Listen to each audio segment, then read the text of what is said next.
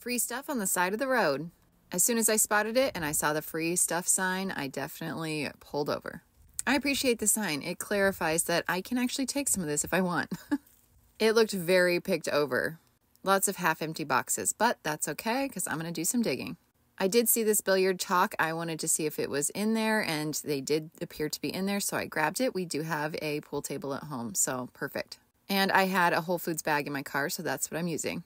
As you guys know, I collect vintage greeting cards, and I always thrift my greeting cards because they are so cheap at the thrift store, but they're not free. So I was really hopeful that this cream-colored box was going to give me some vintage cards. This was cute. Definitely not my style, though. I wanted to make sure that's what was actually in that box, and it was, so I passed.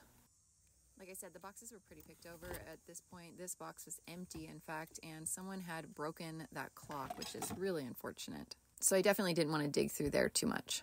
The last box, I did take a look behind this cute little cross-stitch piece, and there was some billiard chalk for your hand. I almost took it because this, you could always use more, but people rub their hands on it, and so the idea that it just coming from somewhere random kind of grossed me out, so I put it back.